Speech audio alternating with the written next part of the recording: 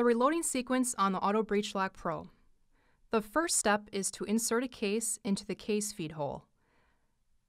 Slide the case into the shell plate.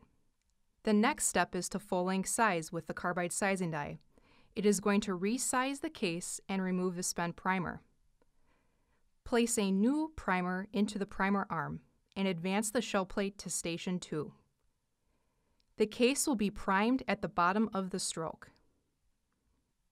The next step is to run the case up into the powder through expanding die. It is going to flare the case mouth, and at this point you can dispense the appropriate powder charge into the die. The next stage is the bullet seating step. Place a bullet on the flared case mouth and run it up into the seating die. The final station is the carbide factory crimp die. At this point, you are going to post-size the cartridge and crimp the bullet into the case mouth.